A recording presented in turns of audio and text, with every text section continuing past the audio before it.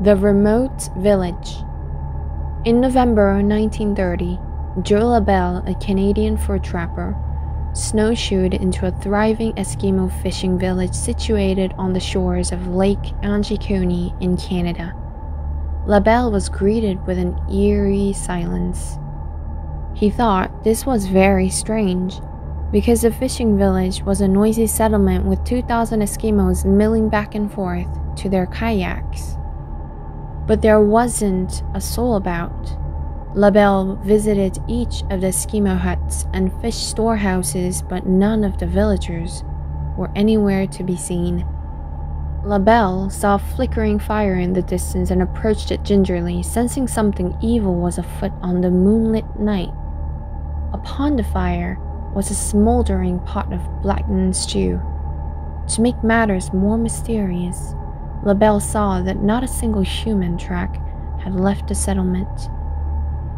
LaBelle knew something bizarre had happened to the 2,000 people, and so he ran non-stop to the nearest telegraph office and sent a message about his findings to the Royal Canadian Mounted Police.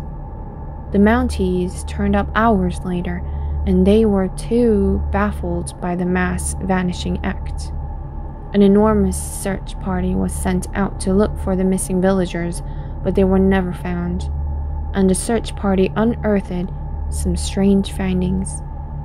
All the sleigh dogs that had belonged to the Eskimos were found buried 12 feet under a snowdrift at the perimeter of the camp. All of them had starved to death. The search party also established that all the Eskimos' provisions and food had been left in their huts, which didn't make any sense at all. Then came the most chilling surprise of all. The search party discovered that all the Eskimos' ancestral graves were empty.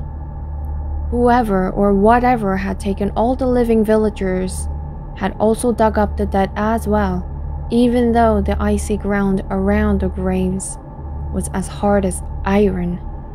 Later on that earthly silent night, the Mounties watched in awe as a strange blue glow lit up the horizon. The eerie radiance was not the northern lights, but seemed steady and artificial. As the Mounties watched, the light pulsated then faded.